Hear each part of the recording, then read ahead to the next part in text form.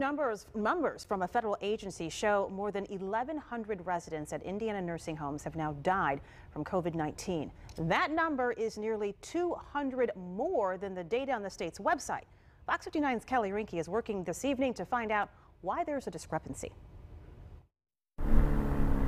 Coronavirus is killing hundreds of Hoosiers inside our long-term care facilities, including 72-year-old Gara Boyer. If I had known earlier that all of this was going on, we could have made arrangements. His daughter Julie Woods fought for more transparency about cases inside his facility.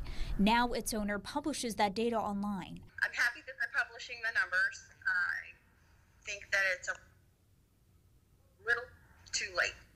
We would have left at the onset of all of this. Indiana also posts COVID-19 numbers for long-term care facilities, providing aggregate totals, but not the names of centers. It's updated every week on the dashboard. Yesterday, ISDH reported 945 residents of long-term care facilities have died. But on that same day, the Centers for Medicare and Medicaid Services published a different number, 1,141, nearly 200 more people than Indiana's total. The data need to be as accurate as possible, given that there's going to be interpretation of how to report that data. Zach Cattell is the president of the Indiana Healthcare Association. It's the group that represents these facilities.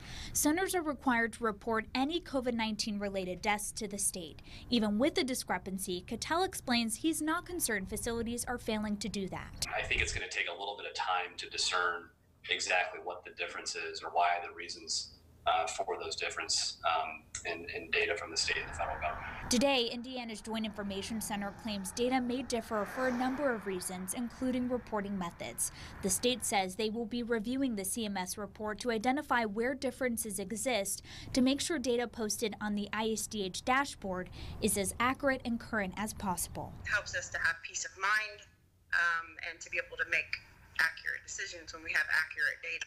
In Indianapolis, I'm Kelly Rinke, Fox 59 News. And starting Thursday, COVID-19 data for nursing homes across the country will actually be available online. Indiana says it will continue to post aggregate data every week.